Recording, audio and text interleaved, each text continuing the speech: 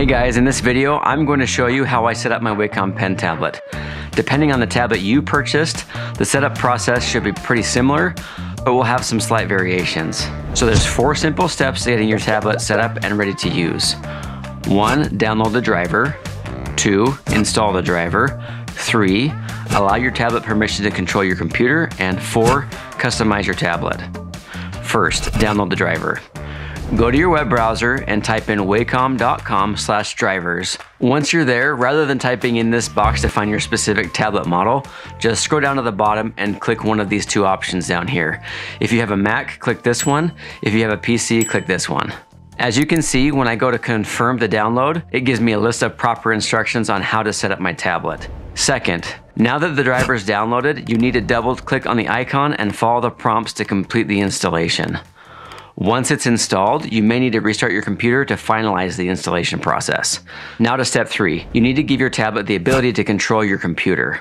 On a Mac, open System Settings, go to Privacy and Security, click on Accessibility. If com.wacom doesn't show up on the list here, you just need to click the plus button here, find it and add it. Click the toggle and your tablet is set to control your machine. For the 4th and final step, you need to customize your tablet. Go to your system settings, scroll down until you see the Wacom tablet, click on it, and go through the tabs to customize your tablet. Under Tablet, for mine, it shows the customizable buttons on the tablet. You can click on each and set it to whatever you'd like. I personally don't use these because I use my keyboard for all the shortcuts and commands that I need. Under the Pen tab, you can set the pressure sensitivity. I like it to be a bit on the firm side, so that it's easier for me to get the variation I want depending on how hard I'm pressing. I keep this one right in the middle. And for the 2 buttons on the pen, I personally like to disable this one because I end up pressing it a lot on accident. And for the top one, as you can see, I have it set to right click.